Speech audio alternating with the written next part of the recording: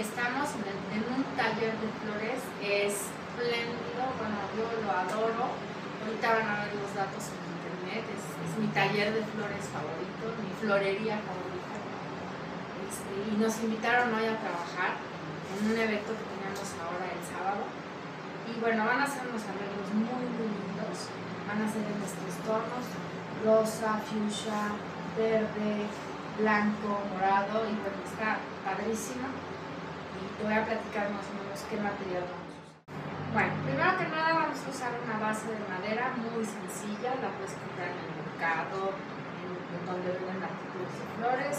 Tiene una medida de 25 por 25, te queda muy adecuada para el centro de mesa.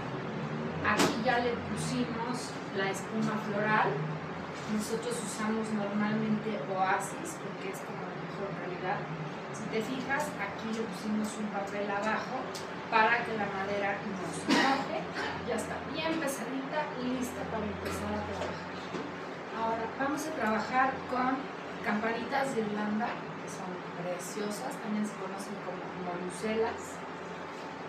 También vamos a trabajar con rosas, estas rosas que ven que color más hermoso, es un color como entre lavanda, como rosa, muy tirando a morado, muy muy bonito. Vamos a trabajar con estas hortensias azules, con los lisianthus también azules, que es precioso. El dendrobium, que me encanta este dendrobium, aquí en México es medio nuevo, tiene el centro color lila. Y con los alelís en este tono rosa que está lindísimo, lindísimo. Como verás, es una combinación muy padre. En la mesa van a ser blancas y se va a ver muy muy bien. Entonces vamos a empezar a trabajar.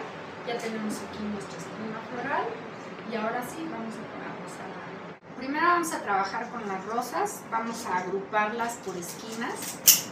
Entonces primero lo que vas a hacer es cortarlas y vamos a trabajar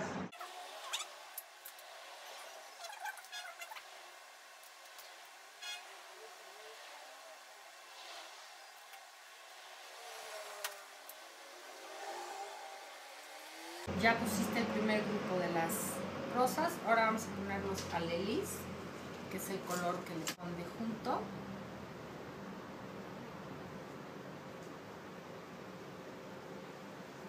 Y después le vas a poner la campanita de Irlanda o morusela.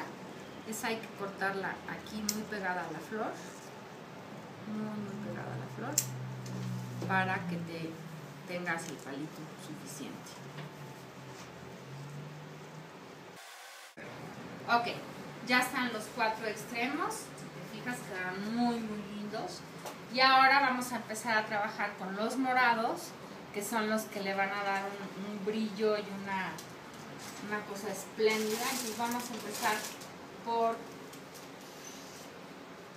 los lisianthus. El lisianthus es una flor hermosa, bueno, a mí me encanta. Entonces lo que vamos a hacer es primero vamos a escoger las flores, un poco de botones, porque el botón siempre es lindo. Es una flor que si la pones así en tu florero, y valga la redundancia, te dura, bueno, 3 semanas, un mes, los botones siguen abriendo, es increíble lo que dura. Ahora tenemos por aquí la hortensia, ve qué cosa, o sea, el color es, bueno, espectacular, pero es tan grande que si la metieras aquí en el centro de mesa no te quedaría bien. Entonces lo que hay que hacer es trozarle el bracito. Yo le digo deshijar, a mí así me enseñaron. Y lo que haces, bueno, hay que cortarle bien el piquito al bracito para que entre bien en el oasis. Y bueno, ve, queda espectacular. Y le vamos a poner con esta orquídea dendrobium, que es preciosa, le vamos a poner unos toquecitos de blanco para que le den ese movimiento que requiere el arreglo. Es un arreglo muy lindo, pero de repente si no le das así como volumen, puede quedar como muy plano, muy chato. Entonces fíjate cómo le cambia la orquídea lo cambia muchísimo. Y también quiero enseñarte que le vamos a poner un poquito más de morusela o campanita de Irlanda, igual por lo mismo, que quiero que tenga como un poquito más de movimiento. Fíjate qué espléndido se ve. Y bueno, todo lo vamos a terminar igual. Pues ya está, miren, quedó espléndido, espléndido. Bueno, las flores es una combinación mágica, a mí me gustan muchísimo. Nos quedó muy bonito, pero me vas a decir, oye Alejandra, pero arriba no hay nada. Pues no, porque arriba vamos a ponerle unas hermosas veladoras, pero primero le estamos poniendo musgo, un poquito de ya hidratado, y ahora vamos a ponerle los vasitos. Y se ve tan lindo que a este le vamos a poner sus veladoras, sus velas flotantes. Le ponemos el agua.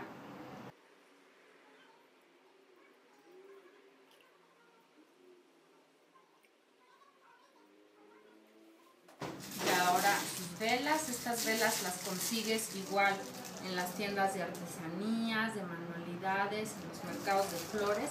Nada más pídelas que sean velas flotantes. Y bueno, se ve precioso. Yo creo que va a ser un gran evento. Vas a ver el ramo que le vamos a hacer a esta novia. Bueno, está divino. No dejes de ver los videos de nuestras flores y de todo lo que hay en nuestro canal de YouTube. Recuerda, soy Alejandra Coghlan y estás en mi casa, que es tu casa.